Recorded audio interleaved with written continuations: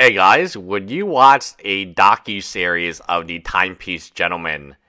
Because apparently, I didn't know this, one of them is being made as we speak. So, according to, I think, Yahoo News, or Deadline, the Wonderland, MCG's Wonderland, to develop docu-series on the Timepiece Gentlemen scandal in the Beverly Hills.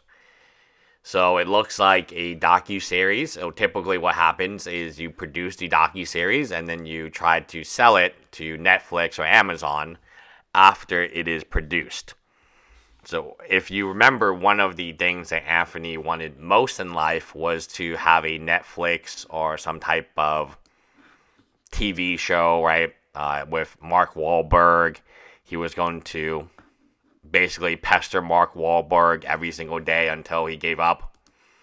And then Mark Wahlberg would definitely, answer Anthony's Instagram message one day, totally not creepy or anything like that, and then agreed to act as Anthony in the, Timepiece Gentleman saga. So maybe all Anthony's dreams, all Anthony's, maybe all of Anthony's dreams, all Anthony's vision becomes true. And that would be great. I think that would be funny. To have the end result be exactly what the vision was. People make fun. People make fun of the vision board. But his vision board was very, very clear. The vision board was something where he always had documentary this, documentary that, and he always knew what he wanted was to become famous at essentially any and every cost.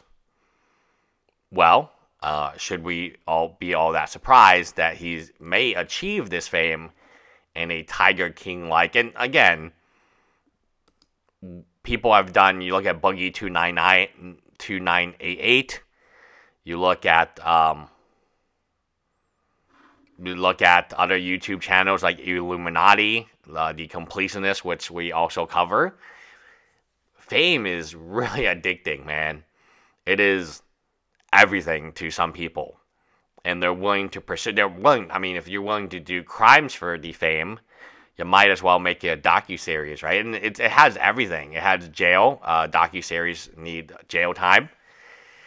And it has that jail time. It has the interesting collapse, the rise and the fall, which is exactly Martin Scorsese. He's getting a docu-series, Tinder Swindler, all of these crypto programs, right? They all love and they all follow a very simple kind of storyline, which Anthony does as well. So Anthony is a interesting individual because he might end up getting exactly what he wanted all along, which is a Amazon or a Netflix series. And in that case, do the ends justify the means? And when I mean that, I really do mean it. It is quite fascinating and really surprising that people are interested in him, and people are interested in the longevity and the story and the nature of the story, and it's just a great story. Now, if you are a victim, maybe they can compensate you, and maybe this is the way that you get money. I'm positive that some of this money should be paid out to victims. If I am ever interviewed, I would definitely donate all money. So I'm saying this, I would love to be interviewed, and I would donate all money to the victims, whoever, I don't know how we would figure this out, but in a percentage. So whatever I make, I would just donate equally as a percentage of loss. If that makes sense. If you lost more because you assigned more watches, you get more money. And I would love to be one of the main characters. I think having Mike Rubin, I honestly think Boogie 2988, the documentary on him, was quite amazing. Someone to do a documentary like that on Anthony. I think that would be very, very cool to do. And to be quite honest with you, like, why not, right? I mean, why not? It's out there. I'm sure he is not exactly, sitting in jail, right? And yeah, why not? I mean, why would you not do it, in my opinion? Because he can make some money in jail, make some payments and restitution, and maybe even help its reputation just slightly, a little bit. Not a ton, but just enough that it's better than zero. So I do find it really kind of interesting and something that I would love to see him do. But we'll see if the documentary includes him. You wouldn't even need, technically speaking, you wouldn't even need his permission to make the documentary. You could just kind of make it on him and use all the public videos he has. I think he has creative licenses on the videos. So, in short, I do believe that his life story, especially from the penthouse on, is worth making a video on. It is fascinating. It has all the hallmarks of a really good docuseries. Maybe not a movie, right? Maybe not a movie, but a docuseries for sure. I find that the docuseries would cover, two parts, the Dallas part and the gay masseuse part. I mean, just think about how interesting his life has been.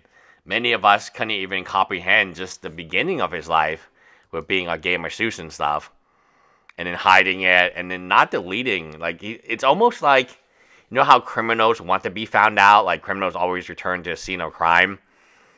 It's almost like that, in my opinion, that he kind of wanted to leave breadcrumbs. And, like, he knows Reddit, like, at that point in time, he knows Reddit is all on him.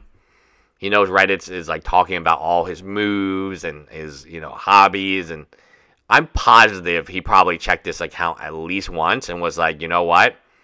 I'm going to keep this up because I don't believe that you guys can catch me.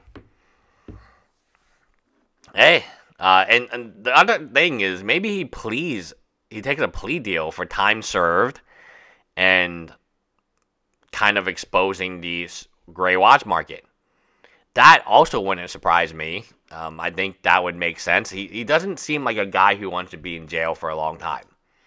Even though he's been in jail before, now he has the luxury lifestyle and the things. And I think the docuseries could change his life, not just financially, but also finally give him all he's ever wanted is fame at any cost, at the consignor's cost, at his client's cost, at his employees. You see how poorly he treats, like in hindsight, he treats people very poorly. And he has no regard for society in general, right? Instead of waiting like a normal human being, he'll pay $100 to cut in line in front of you. Right? And it's not like cool. It's not cool.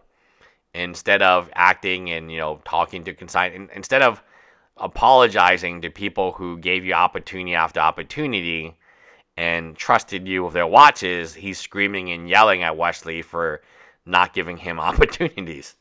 Where obviously Wesley trusted him enough to give him all the watches. And then the whole Bob thing. And the crew is something like Trevor. He's in jail for an unrelated crime right now, but he's still being sued by Bob's watches. Like, this stuff you can't make up. I mean, and for an unrelated crime, I mean, who knows, like, where Z is right now? Like, there's a bunch of, like, or Alexa. There's a shit ton of interesting individuals here that we just really don't know anything about. And just they came out of the blue. There's like random individuals, right, who we see for an episode and they're caught in the next episode and then it's deleted. Like, someone should compile a list of all the running characters in the saga. I have always said, I said this from the beginning. I'm getting really excited now because I always thought this would be a comedy series, like The Office. The Office is the most viewed series of all time.